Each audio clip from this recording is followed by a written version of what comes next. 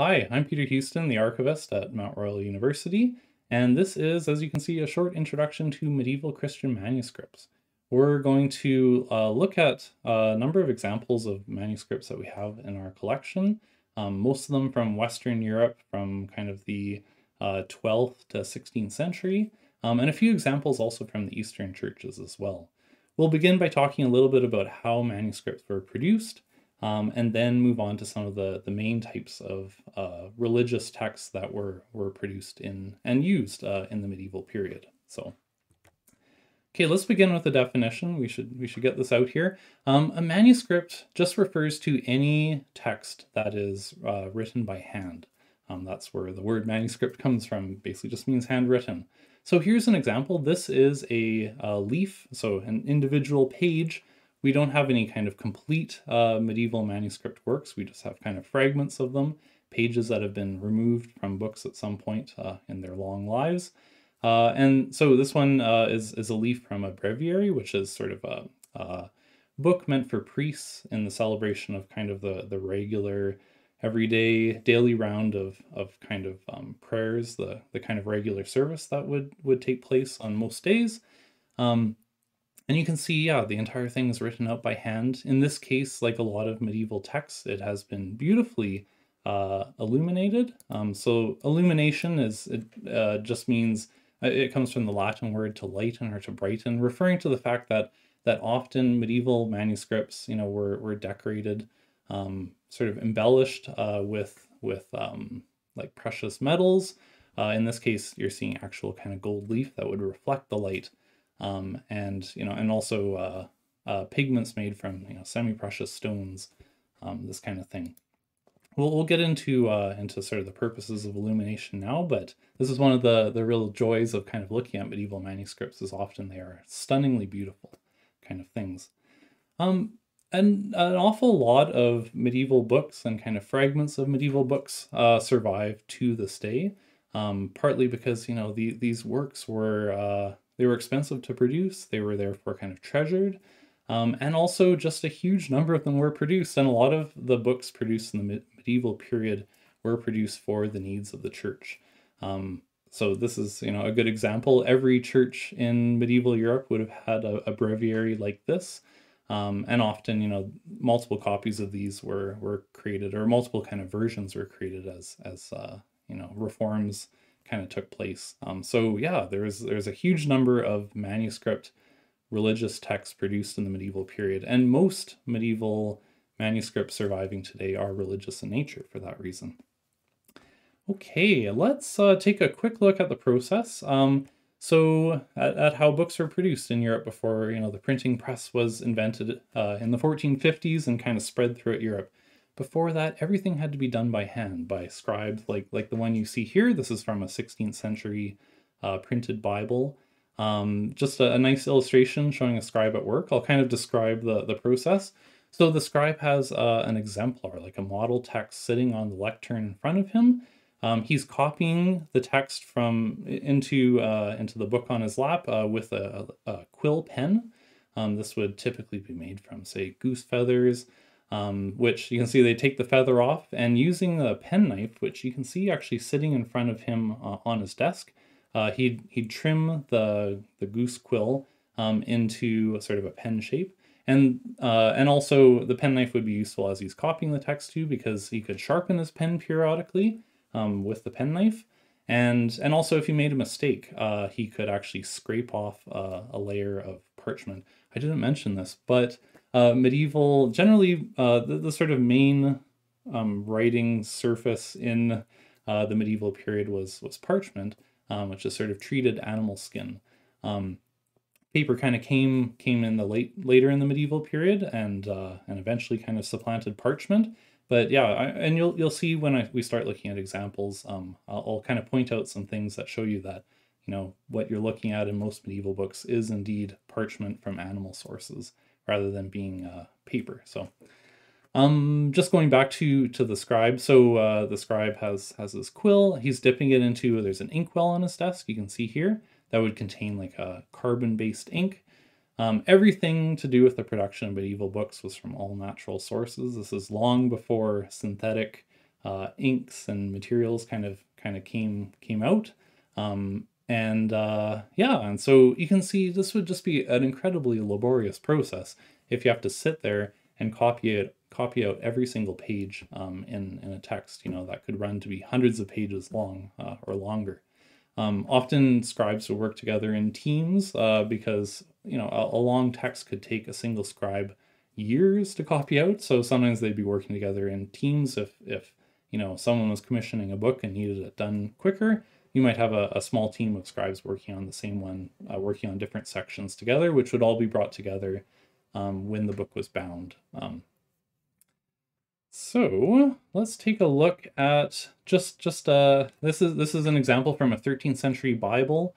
I just wanted to show you. So if you look at the text here, this is pretty cool because it is so teeny tiny. We're looking at text that's 1 or 2 millimeters tall, and if you zoom in, you can see this is a scribe at work. This is a human person, and people often make mistakes, and you can see that often in medieval manuscript books. You find mistakes. So, for example, here, I should mention the text is in Latin. Most medieval texts, especially religious texts, would have been in Latin, the language of the church, the language of learning, which the clergy would be, trained in. But here, yeah, you can see a word has been crossed out in red. Looks like maybe, the scribe made a mistake, and I mentioned he could have scraped it off with his penknife, but in this case, missed it, and maybe the ink dried. So, and he kept writing the text. So anyways, he's gone back and actually crossed it off. There's another mistake if we look down here. This almost looks like, it's a different color. Maybe a later reader noticed a mistake and crossed off another kind of extra word. Because you can imagine if you're sort of looking back and forth between your exemplar or model text and the actual page, it'd be pretty easy to make a mistake. One thing I want to kind of point out is this isn't to do with scribes, but to do with kind of medieval readers. One thing that's kind of interesting is medieval and early modern readers too didn't have any qualms about kind of writing in the margins of books. So you can see here a number of examples how a reader has actually interacted with this text, which again is from it's a Bible leaf. This is part of the book of Ecclesiastes in the Old Testament, the Hebrew Bible. One thing that sort of makes medieval texts like this hard to read, I mean, there's a number of reasons that they're not that easy to read. One, of course, is it's in Latin. Another thing is, with the sort of Gothic scribal hands, there isn't like a whole lot of there isn't any kind of modern punctuation, paragraph breaks, that kind of thing. So it can be hard to kind of navigate these texts. They would use different things like putting in those illuminated initials to kind of show, hey, here's a break in the text. But you can see a later author has tried to make it a little easier to navigate by putting in column numbers for each column of text here. So this is, a later hand. It might have been centuries after the 13th century scribe that created this Bible. But you can see here they've labeled each column 985, 986. And down here, it looks like the same, based on the color of the ink and the hand, probably the same reader has actually translated a section of the text, because this is the Vulgate, the Latin Vulgate, the Latin Bible, translated according to tradition by Saint Jerome in the 7th century into what was then kind of the common tongue, Latin, and what had been the the Roman Empire. But here you can see someone has actually translated a section of the text from the Latin into sort of an archaic form of English, maybe in the 16th century. So you can see here it says, "Wisdom shall praise herself and be honored in God and rejoice in the midst of his people." Kind of neat to see, a reader, still using this text hundreds of years after this book was scribed, but then also writing into the margins, kind of interacting with the text in that way. So I talked a little bit about how books are illuminated, or saying that books were illuminated in the medieval period, and this is a good example. This is a nice little breviary leaf that was created in France probably around the year 1400, and it has this wonderful illuminated initial here. You can see a letter O. Initials like this would sort of signify a break in the text, maybe a new chapter, or at least the beginning of a new sentence, a new section. Kind of the bigger the initial, the more important kind of the break in the text was, because you can see without them, all the text just kind of runs together. It'd be very hard. There's no kind of paragraph breaks. But anyways, this O, after the scribe was done their work, if the person or institution commissioning this manuscript book wanted to and wanted to spend the extra money, they could have a specialized artist known as an illuminator who just was devoted to the book arts, illustrating books, illuminate the text. And so what we have here is is a letter O that has this wonderful little looks like some sort of little dragon with a tail turning into leaves on this O. There's a number of reasons and why texts were illuminated. This is a very kind of modest example. We just have, a few illuminated initials. Sometimes there would be big, beautiful, full-page illustrations known as miniatures. There was a number of reasons why you might have a text, especially a religious text, illuminated. One of them just being, that by illuminating it, by adding sort of precious metals and pigments to a text, you're not just beautifying it, which of course is pleasing to the reader, but you're also honoring the text itself. So, in this case, maybe it's, it's honoring, could be honoring like the word of God. This is a religious text. This is from a breviary, which, as I was saying, is kind of a prayer book meant for the use by the clergy. Yeah, maybe I'll transition now into kind of talking about some of the different types of manuscripts that were produced in the medieval period, some of the most common types that were produced for use in the church. And so, yeah, we'll start with the breviary. So I'd already kind of gave you a brief kind of summary of what the breviary was, but every church and monastic house would own a breviary or multiple copies. And basically this is the book that would kind of guide the priest or monks or nuns in the sort of daily celebration of what's known as the Liturgy of the Hours, or in England they call it the Divine Office. This was kind of a regular daily service that say in a monastic house would 8 times a day at the canonical hours. There was matins, lauds, prime, terce, sex, none. What else am I missing? Vespers and compline. Eight sort of times the day. That each day was kind of broken up into these 8 hours. And when the hour was reached, the bells would ring. All the nuns or monks in that community would gather together in the church, and they would go through the sort of service where they would chant psalms in Gregorian chant. They would maybe have readings from the Bible. Prayers would be said.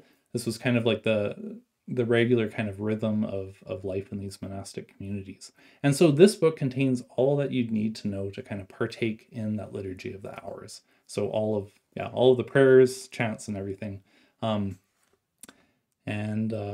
Associated with that, actually, the music itself wouldn't be included, at least isn't included in this example, but we do have this. This is sort of the accompaniment to the breviary. This is a specialized choir book known as an antiphonal, and the antiphonal would contain all of the music to be used in the Liturgy of the Hours. So in this case, this is a big, beautiful choir book leaf, antiphonal leaf, from Spain from the 1490s, which it's a whole different size than this. The breviary that you see here, you don't really get this when you're looking at them digitized like this. When you're in person, you can have more of a sense of the size, so I'll try to describe it to you. This one is pretty small. It's like a kind of small paperback sized. Breviaries were often small because they're meant to be kind of carried around. They're meant to be very portable. Whereas the choir book leaf you see here is huge. It's the size of like, maybe imagine you had sort of an open newspaper. It's that big. And the reason it is that big is it wouldn't have left the church that it was in. It would be used, every day again during the celebration of the liturgy of the hours. You would have an entire choir chanting off of this text. So it needs to be big enough that everyone can see it in, the sort of natural light in the church, whether it's by a candle light or by the light coming in through the windows. You can imagine a whole, if this was in a monastic setting, you can imagine a whole choir of monks or nuns kind of gathered around this chanting together off of this text. A neat thing about this one is it has this huge and wonderful, wonderfully intricate illuminated initial here, an R, decorated in, I was saying this comes from Spain in the 1490s, and you can really see here kind of the influence of Islamic art in this, very kind of abstract, I don't know, kind of stylized design. No figures depicted here, but yeah, very very much kind of shows the combination in Spain of kind of Islamic and Christian kind of artistic traditions kind of coming together in the decoration of this manuscript. So another really important sort of, these are known as liturgical texts because they are meant to kind of be used in the celebration of the liturgy, the public worship of the Christian church. So this is a different type of liturgical text, whereas the breviary and the antiphonal were for kind of the everyday, 8 times a day kind of service. This is a leaf from a missal, and missals were meant for the celebration of the Mass, which was the high point of every day, the most important kind of liturgical ceremony in the church was the Mass. When this is when the celebration of the Eucharist would take place, when the bread and wine would be transformed into the body and blood of Christ. And so this book would contain all of the sort of prayers, Bible reading, ceremony to be used by the priest during the Mass. This book is quite big compared to the little tiny, pocket-sized breviary that we looked at. This one maybe not as big as the antiphonal, but it's substantial. Maybe imagine sort of a large coffee table book. And this would have sat on the altar in the church in sort of a place of honor. It wouldn't have moved. It would have stayed there and would have been used again in sort of the daily Mass that would have taken place. Every day you would have one Mass. Sometimes on holidays or holy days, multiple masses, but yeah, this was kind of the focal point. I want to point out a couple things with this one. I mean, some really nice kind of pen work done by an illuminator here.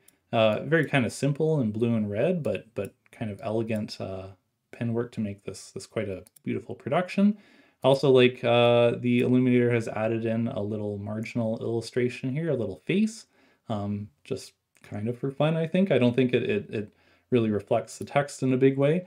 But the other thing, the other thing I want to show you, I mentioned, talking about parchment and the fact that, sometimes when you're looking at medieval manuscripts, you see clues that tell you, like, this is actually from an animal. So here you can see, I don't know how well this will appear, but you might be able to see a bit of a dark line, kind of an irregular line running down here, kind of branching off. And what you're seeing here, it's known as veining. They're the actual veins of the animal.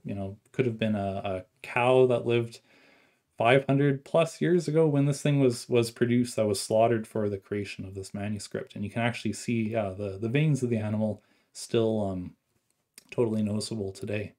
If we go over here too, you can also see the sort of hair follicles. So little tiny dots on the parchment here, that would be the actual hair follicles. What you're looking at here is sort of the hair side of the parchment. So, the parchmenter would have scraped off all the hair and the skin from the other side as they go through the process of making it into parchment. But you can still see, as I said, kind of clues that show you that this indeed did come from an animal. This is not paper that we're looking at. So, yeah. So every church would have had this kind of a set of liturgical texts, breviaries, antiphonals, missals. There were also graduals that contained another type of specialized choir book that contained the music for use in the Mass. So yeah, every church and monastic house would have had, kind of a good sized collection. In the case of some monasteries, large libraries full of texts related to the liturgy and to not just that, but also kind of the study of scripture, which is what we're going to move on to now. So we have 2 leaves, so 2 kind of disbound pages from a Psalter. So a Psalter is just the book of Psalms, which is kind of the poetry of the Old Testament. Often in the medieval period, the Psalms would be set to music and would be chanted.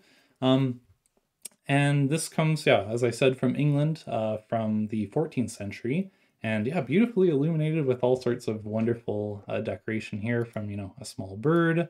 Here's a little creature, or it's kind of a person in the border. Unfortunately, their face is flaked off, but they might be pointing out at kind of an important or significant part of the text there. Sometimes illumination could be used to kind of point out important things. And then all these kind of tendrily borders, illuminated initials.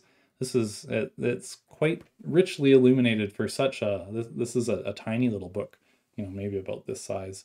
The reason that I want to talk about sort of medieval manuscript copies of the Bible, but I want to start off with the Psalter because for kind of the early medieval period and right into the middle medieval period, the Bible typically wasn't a single volume. It was a whole collection of books. So if you had a Bible, it would consist of, you might have your Psalter, you might have a gospel book that would contain Matthew, Mark, Luke, and John. It might contain you might have another volume that would have parts of the Old Testament. So the Bible was really for a good part of the medieval period sort of a collection of texts, a number of different volumes. And it was only in the 13th century that there was this real effort to kind of bring it all together in one easily portable kind of volume, which I want to show you an example of now. This was known as the Pocket Bible, and this was an innovation that came out of Paris in sort of the mid 13th century, actually kind of the early 13th century. And we have here an example, a Parisian example of a Pocket Bible leaf. Again, we only have a single page. But it was a real important kind of step in the evolution of the Bible as a text. This kind of grew out of the need of, say, theological scholars and students. Paris was super important with the University of Paris, was a very important center for kind of theological studies. And so kind of in response to the needs of, as I was saying, scholars and students, they came up with this idea of kind of packaging all the diverse parts of the Bible into a single portable kind of book. This was kind of revolutionary at the time. And really the Bible has not changed in format very much since. And like the 800 years since this kind of revolutionary idea kind of took root. So you can see here, this one is from about 1260. You can see it doesn't look a whole lot different than the format of a Bible today. So we have, it's about the same size. This thing is, again, I'm going to just have to hold up my hand, about the size of a modern Bible. This is how big that leaf is. It would be bound in, black leather, typically, like most modern Bibles. Now you can see too, it has kind of 2 columns of text.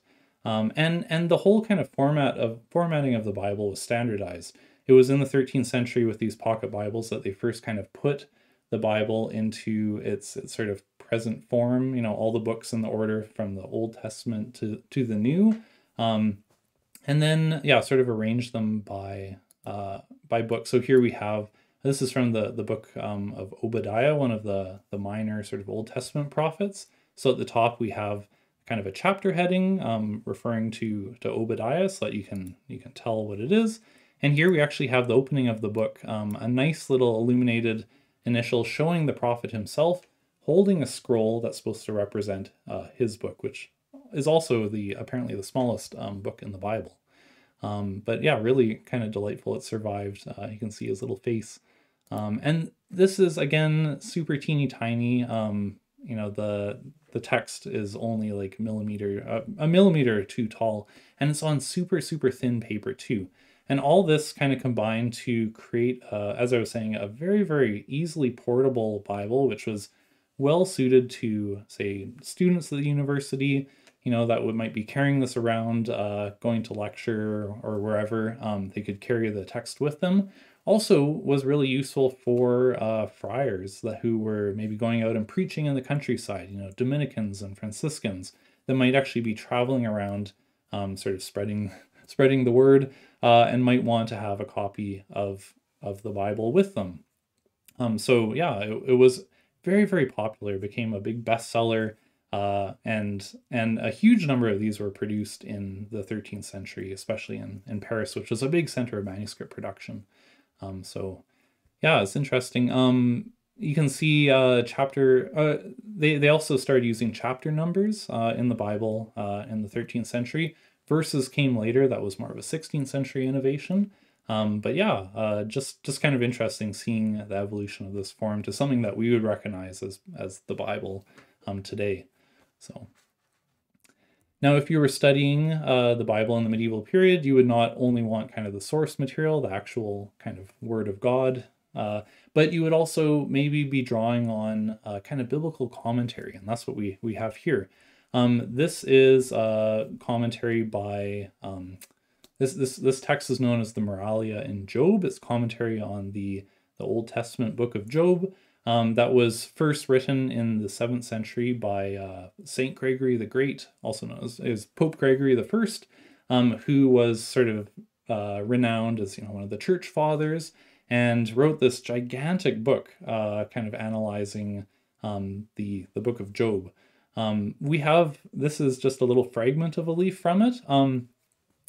But a good example of that kind of biblical commentary, which would be used again by theological scholars, by students, that kind of thing, to kind of interpret, you know, God's word. This one's kind of neat because it's the oldest text that we have in our collection. This one comes from, we don't have an exact date, but none of these we have exact dates for, but this one based on the very kind of old form of handwriting here, Carolingian minuscule, which was used in the Holy Roman Empire of Charlemagne. This could be maybe in the range of 900 years old.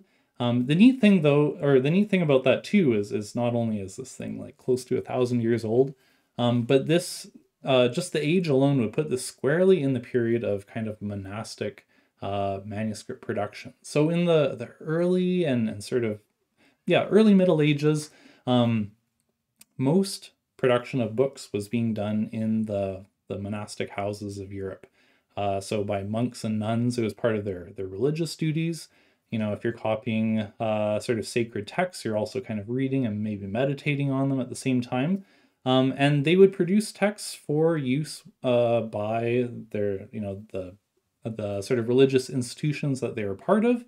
And also the monasteries would also take commissions from people outside of the cloister, the monastery walls, as a ways to kind of support the running of, you know, the kind of provide a bit of a source of funding for the monastery itself. So as a way to kind of not only kind of serve the textual needs of the monastic community, but also to kind of raise money as well. So in the early, up until about the 1200s, most book production was being done. You know, the scribes and illuminators would have been professional religious working in the monastery's walls.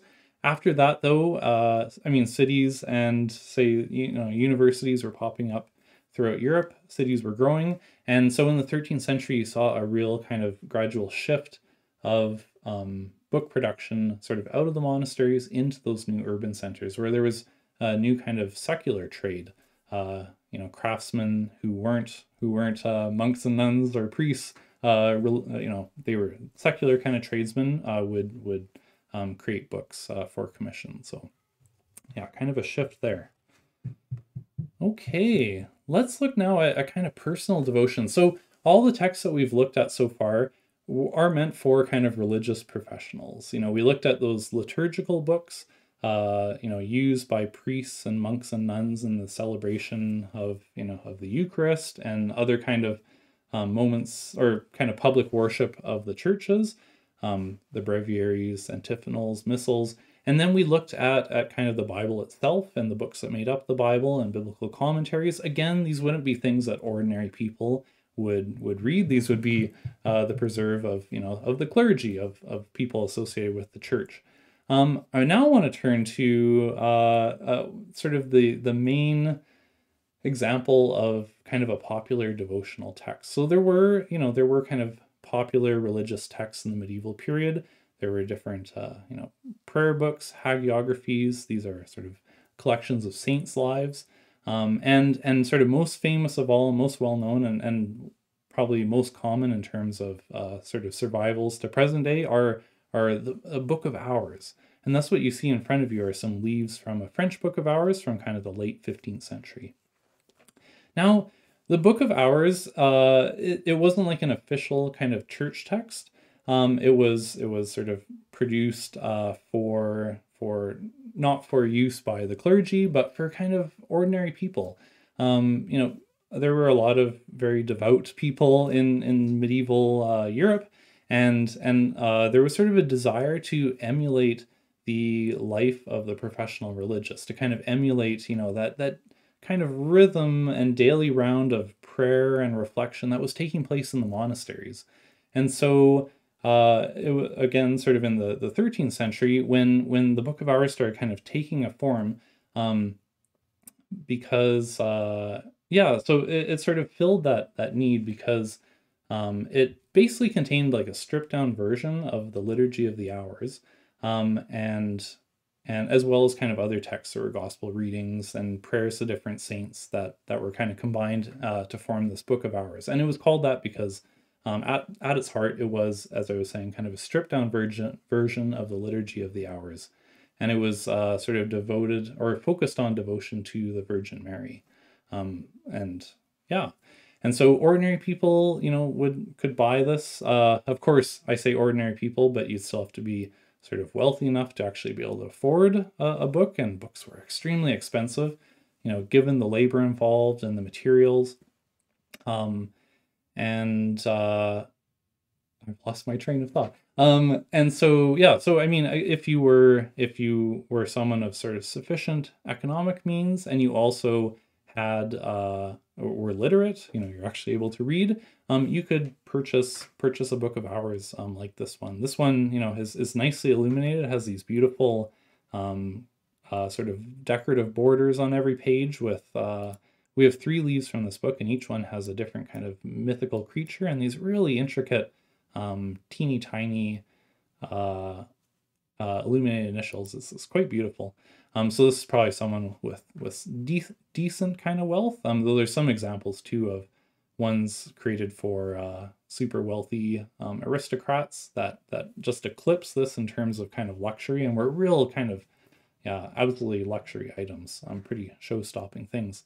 Now we don't have any complete medieval manuscripts books, I was saying, but we do have a really nice sort of Renaissance Book of Hours that was printed.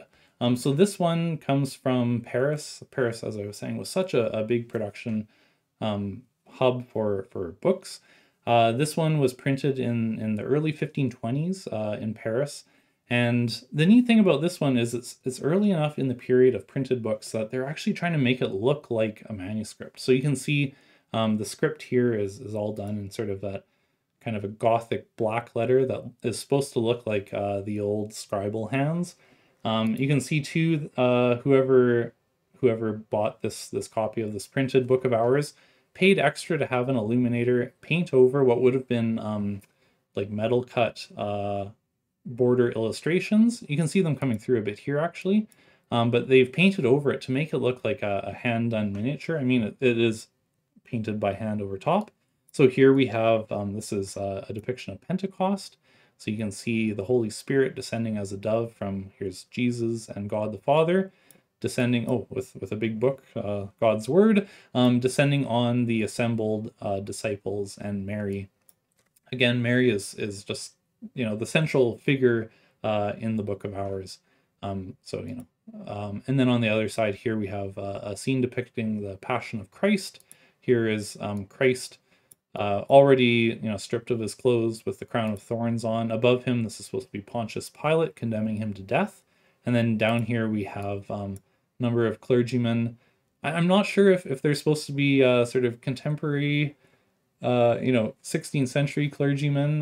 We've got like a bishop and a friar and maybe a priest worshiping Christ, or whether they're supposed to depict maybe the Jewish authorities. I'm not really sure. But anyways, you can see someone has gone to a lot of extra effort to make this look like a manuscript, because there was a real special kind of cachet attached to manuscripts that print copies just didn't have in this early kind of period. Another thing that you'd often find, besides that sort of adapted liturgy of the hours that was devoted to the Virgin Mary, the Little Office of the Virgin, it was called. That was kind of the central text, but there was a number of other pieces to the Book of Hours. And another very common part was what was known as the suffrages of the saints. And that's what we have here. We have a number of prayers to individual saints. So here's a prayer to St. Nicholas. Over here we have a prayer to St. Sebastian, who's actually known as being an effective intercessor. This is someone who can kind of go to God with your kind of requests. He was known as being an effective intercessor for the plague-stricken, so maybe an important saint for our own time. And yeah, this is the thing, in the Book of Hours you see a real sort of good reflection of kind of late medieval, in this case kind of Renaissance piety. This idea that you as a poor sinner, you can't sort of dare to approach God in his majesty yourself. You have to work through these intercessors, these holy men and women, or the most important one of them all being the Virgin Mary, who, because of their standing, can sort of approach God and bring your request to him, to Jesus and God the Father, on your behalf. This idea that you need to have an intercessor to kind of bring your prayers to God. In kind of juxtaposition to that, here's a couple leaves from a Elizabethan prayer book that we actually have a complete copy of, published in London in 1590. This is really interesting because this is from Protestant England after the Reformation, and so even though in a lot of ways it looks similar to the Book of Hours that we just looked at, and indeed it's based off of it, you can see even the format's kind of similar, and here it makes mention of suffrages. There's a lot of important distinctions that really show you that this is a Protestant work and not kind of a traditional Catholic one. First of all, it's not in Latin. It is in English, kind of the vernacular. And this was, a very important thing to the Protestant reformers, this belief that everyone should have the ability to read God's word in their own language without having to have a priest to kind of translate it for them or interpret it for them, that they should be able to have this kind of direct relationship with God, with their Savior. And that's what you kind of get through here too. So here, this part is called the suffrages, but no longer do you see any references to the saints or the Virgin Mary. All the prayers here are directed to God directly. So you can see, they all start, "O God, the Son, Redeemer of the world, have mercy upon us, miserable sinners." Again, this sort of Protestant idea that, no longer do you have to have priests or saints to kind of intercede on your behalf. You should be able to have this direct relationship with your God. So kind of an interesting kind of counterpoint to that very Catholic Book of Hours we just looked at. This one's neat too because it has these wonderful woodcut illustrations in the borders. Here showing the Dance of Death, a wonderfully morbid kind of series showing, in this case, it's all of these different members of Elizabethan society, from the rich and powerful to the poorest of the poor, being led off to their graves by a grinning skeleton that represents death. And basically the message being, no matter who you are, we're all mortal, we're all doomed to die. So it's a moral message. Put your trust in your Savior and, hope for eternal life. So. Okay, now I want to move to the Eastern churches briefly. We don't have nearly as much in our collection relating to the Eastern Christian churches, but I want to show you a few examples of what we do have. So this first one comes from Egypt. This is a leaf from from the Coptic Church in Egypt, from one of their liturgical books. So again, meant for use by the priest in the celebration of their kind of public worship. And this one's interesting, though. I mean, you can see language. It's not Latin. It's not European kind of vernacular. This is there's actually in two languages. It's bilingual. So on the left here we have the text in Bohairic, which is the sort of liturgical language of the Coptic Church. Almost like the Coptic version of Latin, no longer used by the general population, but still used in the church. And then on the right here, we have translation into Arabic, which would have been readable by kind of the wider population. This one comes from the 1550s, and yeah, a nice example of kind of that Eastern Christian manuscript tradition, which was, very, very different in ways than what was going on in the West, and an ancient tradition going back centuries. Here is another example of a Coptic text. This one comes from Ethiopia, and the neat thing about this one is this is well out of the medieval period. This is from the 19th century. This is a Bible, a manuscript Bible. We have the entirety of it. It's interesting too because like the Parisian Pocket Bible we looked at, this one is very small, meant to be portable, meant to be, say, carried around by a priest or preacher traveling from village to village. And so not only is it small, but it actually comes with a very robust sort of goat leather carrying case with a strap on it that, a priest could, say, carry on his shoulder as he walked between communities. This one, it's really neat because it's from, as I said, the 19th century, showing just how long manuscript kind of culture endured in some parts of the world. I mean, in Western Europe, with the introduction, of the printing press in the mid 15th century, over the 15th and sort of the 16th centuries, manuscript culture largely kind of collapsed and was replaced by the printing press. But this wasn't the case in all parts of the world, and not all parts of the Christian world.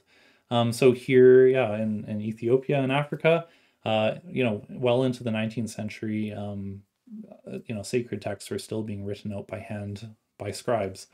You can see written in Ge'ez, the language of the very distinctive kind of script of the Ethiopian Coptic Church, with very kind of cool traditional Ethiopian iconography here. I'm not sure who this depicts, but obviously two saints with their halos.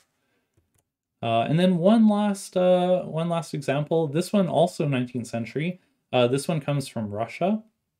This is a leaf from this is both sides of a single leaf from a choir book, but again written out by hand, and a very, very distinctive kind of notation that was used by the Old Believers, kind of a breakaway sect, had broken away from the mainstream Russian Orthodox Church in the early 18th century, and continued to practice their own traditions, often kind of persecuted by the mainstream church. And part of that was sticking to really traditional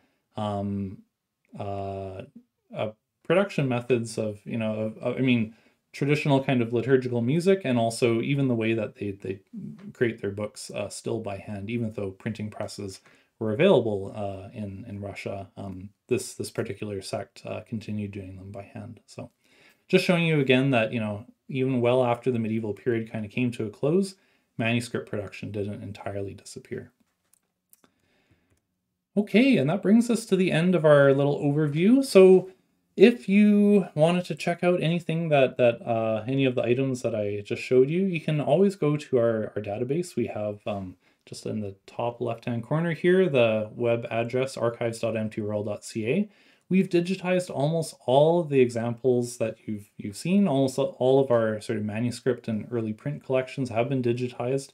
You can take a look at them, download them even in high resolution. And yeah, I encourage you to take a look, once the archives is open, once things get back to normal, once the pandemic ends, you can also come in and actually take a look at these examples in person. They are wonderful to see in person, to see, that the bright colors, the gold leaf, it's quite stunning. So I encourage you to think about that. You can also get in touch with me if you have any questions. I've got my email address there, phouston@mtworld.ca. And yeah, thanks very much for watching. I hope this has been useful.